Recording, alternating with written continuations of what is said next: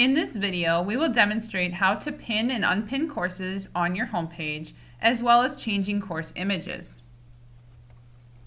So on your homepage, you'll see all of your pinned courses here across the top in your My Courses widget. If you want to pin or unpin courses, the easiest way to unpin is to mouse over one of the courses in your pinned courses area and click on the three dots icon that pops up and click Unpin. Notice it disappears from my Courses widget. If you want to pin courses and put them here on the home page, you can come down here to where it says View All Courses.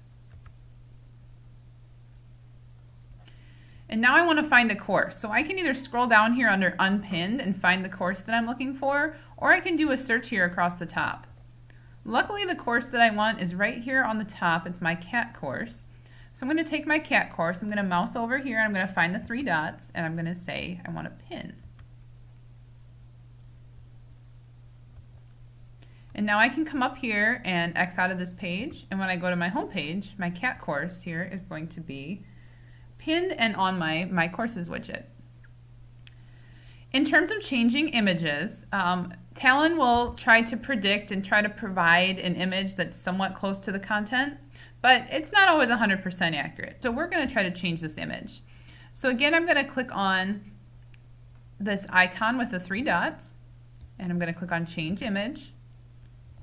And you'll note many times you just see gray boxes here. If you actually do a search, images will come up. So we're going to try to find an image of a cat to go in my cat course. And here's several images.